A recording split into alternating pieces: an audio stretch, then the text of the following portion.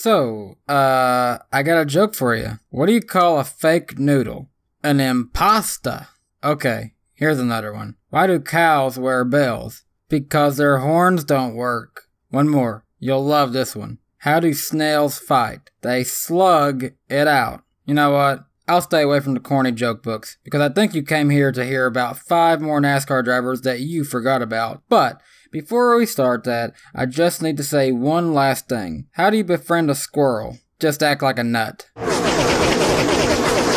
Tony Raines. So let's do a little throwback to a few weeks back when Kurt Busch went to victory lane in the 2018 night race at Bristol Motor Speedway. He did so in this race with the help of Tony Raines as a spotter. Raines has been a spotter for the past 5 years now, working for Front Row Motorsports, Richard Petty Motorsports, and now Stewart-Haas Racing. Before this though, Raines was a race car driver from 1989 until 2013. He first started racing with NASCAR's Southwest Series, where he'd make 2 starts and record 1 top 5 in these starts. He'd then go on to begin racing with NASCAR Southeast Series after this, and he'd make 5 starts here to get 1 top 10. Now in the Truck Series, he'd see 2 full seasons in 1997 and 1998, but then he'd make just 1 start in 1999, 2004, and 2013. So between a total of 5 years, he'd actually make 54 starts. During this, he'd see his biggest success with 4 wins, 11 top 5s, 22 top 10s, 1 pole award, 394 laps led, and a 5th place points finish in 1998. Then from 1999 until 2013, Raines would make 282 starts in the Xfinity Series, where he'd record 15 top 5s, 52 top 10s, 1 pole award, and lead for 227 laps. And finally, for 13 years, he also made 180 starts in the Cup Series, including full seasons in 2003, 2006, and 2007, where he'd go on to only record 3 top 10s and lead for 37 laps. Now although Raines' driving career has come and gone, as I mentioned before, he is now making a positive impact in NASCAR as a spotter.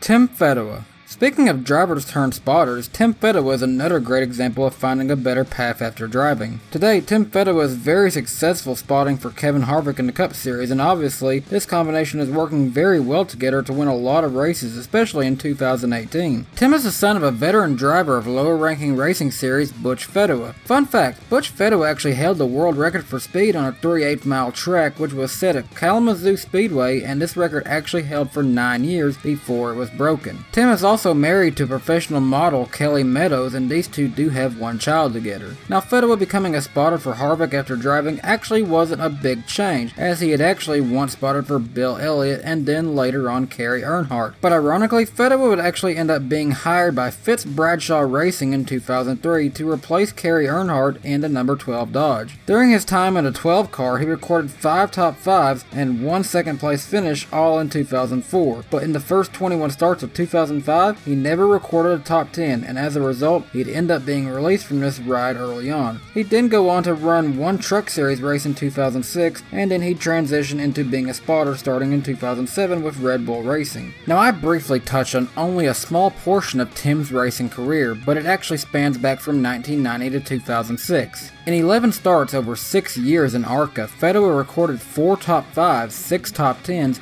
and he led for 44 laps here. Between 3 years, he also made 9 starts in the Truck Series, but he only recorded 1 top 10. Within the Xfinity Series ranks, he got 25 top 5s, 66 top 10s, 4 pole awards, he led for 712 laps, and he got 4 wins in this series. But most of his successful stats did come in the 1990s. And finally, he did make just 1 start in the Cup Series in 1994, but he only finished in 21st place in this race. Now although he never saw great moments driving in the Cup Series, as I mentioned earlier, he is indeed having a great Cup Series career now as a spotter for Kevin Harvick. Justin Labonte. The Labonte brothers, Terry and Bobby, are 2 of NASCAR's most famous racing brothers, comparable to the Busch brothers, Kurt and Kyle. Terry Labonte is a 2-time Winston Cup Series champion, and Bobby Labonte is a former Cup Series champion, having won in 2000. However, there was a 3rd Labonte in the history books of NASCAR as well. The son of Terry and nephew of Bobby, Justin Labonte began racing at the age of 15 at Ace Speedway in Concord Motorsports Park. Justin also competed in the Legends Summer Shootout Series at Charlotte Motor Speedway, where he'd win back-to-back championships in 1996 and 1997. By 1997, Justin Labonte was beginning his USAR Pro Cup Series career. Between 3 seasons and 29 starts, he recorded 5 top 5s, 18 top 10s, 1 pole award, and he led for 245 laps. After 3 years there, he did move up into ARCA in 2000. He never ran full-time here, but he did get 11 starts where he got 2 top 5s and 3 top 10s, while also leading for 52 laps here. Then in 1999, he began racing within the Busch Series, where he even ran 1 full season in 2005 when his number 44 car that was once owned by Terry Labonte merged over with the team of Gene Haas. After that season though, he only ran 1 more race in Rick Hendrick's number 5 car in the Busch Series, and when his Busch Series career finished up, Justin Labonte ran in 76 races within the Busch Series, where he was able to get 1 win in 2004, which was also his 1 top 5, and he did have a total of 3 top 10s while leading for 19 laps during his career. After this, he made 3 starts in the Truck Series with 0 top 10s here, and by 2007, he made his first and only start in the K&N Series, where he'd finish in 8th place, and that would be his last known stats within NASCAR. Today, you may still find him racing at local short tracks within North Carolina. Eric Darnell. Eric Darnell is most well known for being one of Roush Fenway's developmental drivers during the same time as David Reagan, with the help of longtime sponsor Northern Tool and Equipment. Coming up from NASCAR's various weekly racing series during the 2000s, he made a total of 63 starts across the 3 weekly series, where he got 3 wins, 17 top 5s, 29 top 10s, 4 pole awards, and he led for 486 laps. Then by 2006, he began racing full-time in a number 99 Northern Tools truck, where he'd run 3 full seasons where he'd score 2 wins, including a very exciting win of just 0.005 seconds over veteran driver Johnny Benson. He'd also pick up 16 top 5s, 32 top 10s, 3 pole awards, and he led for 396 laps during his Truck Series career. Darnell would also make 52 career Xfinity Series starts between 6 years for various teams, where he'd get 2 top 5s, 5 top 10s, 1 pole award, and he'd lead for 20 laps. Finally, Darnell would only make 9 career Cup Series starts, 7 of which were in 2009, sharing races in the 96 car with Bobby Labonte. Come to think of it, wow. Both Terry and Bobby Labonte were still racing in NASCAR long after Justin Labonte stopped. Interesting. Anyways, back to Eric Darnell. After 2012, we haven't seen him racing within NASCAR anymore, but you can still find him today racing at various Midwest short tracks in America. Max Gresham.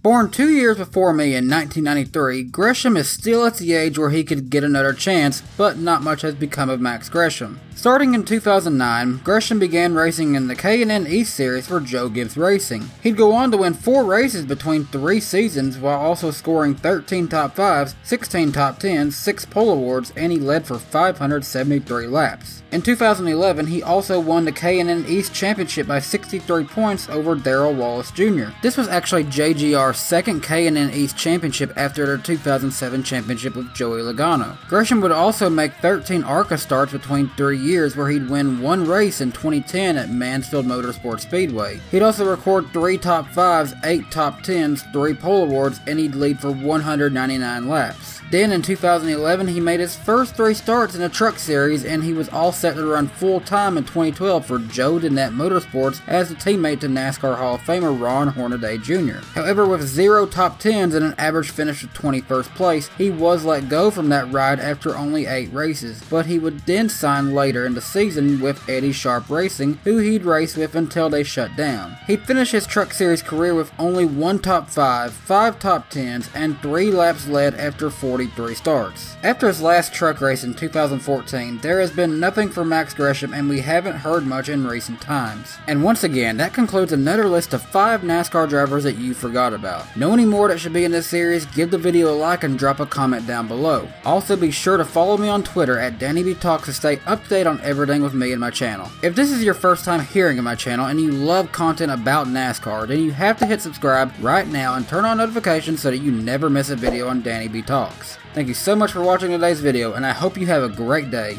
Bye guys.